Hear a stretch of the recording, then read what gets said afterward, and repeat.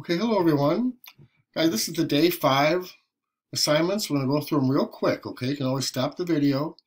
I opened up a copy of the slide showing a separate tab over here. Okay, so we can take a look at it. Let's look at the homework check. And the homework check always, almost always, starts with the essential question of the day. Right, what's the essential question? It's almost always in the third slide. Right there. What does it mean to simplify a radical expression? Okay, we're going to simplify radical expressions today because we're going to solve by square roots starting next week. So we need to practice this up. All right, go ahead and put that in there. Next thing is vocabulary. You're going to match them up. Radical sign, radicand, square root, and product property of square roots. Okay, let's take a look at it. Again, this is the chart of the perfect squares, 1 through 30. You need to know those, guys, all right? As the square root symbol is called a radical. It looks like that. It's just a symbol, okay? It means square root. It's known as a radical. And the radicand is the number that's under the radical sign, that's inside the house, we used to say, okay? A square root is the number you multiply by itself to get the radicand. All right, when you find the square root of a number, you're searching for a number that is kind of deep inside that number. When you multiply by itself, you get that number back. So the square root of 36 is 6, because 6 times 6 is 36, okay? The product property of square roots is pretty simple, guys. It just means the square root of a times b is equal to the square root of a times the square root of b. Okay? That's it. Please submit that. Here's the next thing is the homework check. I'm going to put it under the doc cam. We're going to do it. I'm sorry, the next thing is the warm-up.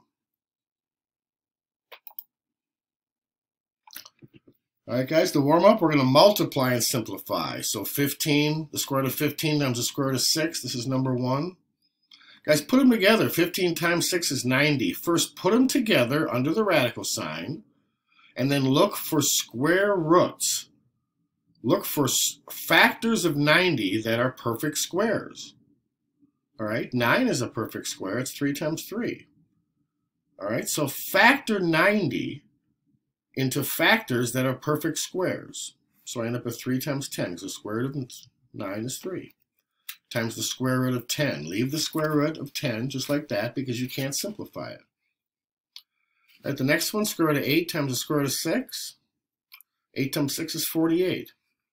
And guys, 48 is 16 times 3, and 16 is a perfect square, so I can take it outside the radical sign, and it's 4. All right, the next one, you're multiplying 2 times 2, so you get 4. And then multiply 20 times 15 under the radical and get 300. I know 300 is 100 times 3. And 100 is a perfect square. Right? The square root of 100 is 10. So take it outside the radical sign and then multiply times the 4 that's already in front. 4 times 10 is 40. Okay? All right. Next one, guys, again, you take the square root of 10 times the square root of 2. So you have the square root of 20 inside.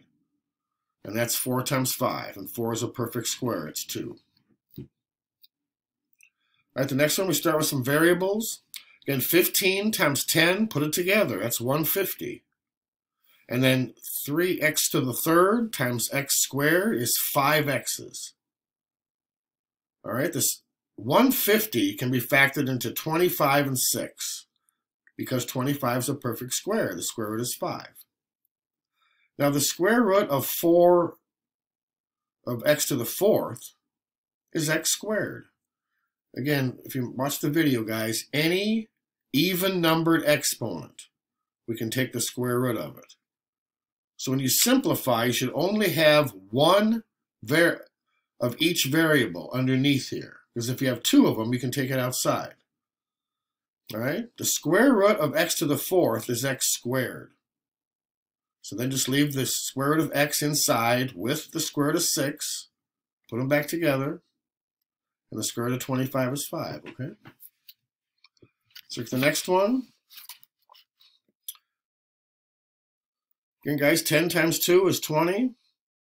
3 x's, separated. Take the square roots of what you can, and then put the 5 and the x back together under the radical. I'm going to go fast here, guys, because we're running out of time. But at least you'll get to see each one, okay? Again, 3 and 5, put them together is 15. There's nothing I can do with the square root of 15, just leave it alone. But I can take 2 x's out, and they become 1 x outside. At the last one, guys, and 4 times 2 is 8 on the outside. Inside is 3 times 2 is 6, and then 2 x's. So the x's can come out. The square root of 6 stays inside. Guys, the next thing is the worksheet.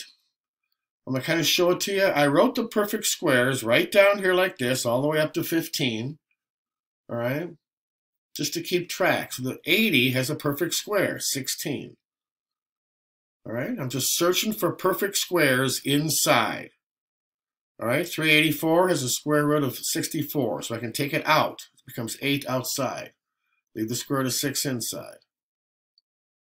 All right, again, 200 is 100 times 2. Look for something that's along this list that's a factor of a number that's inside the radical. Like here, 25, I can take out. It's right there. It's a perfect square, 5.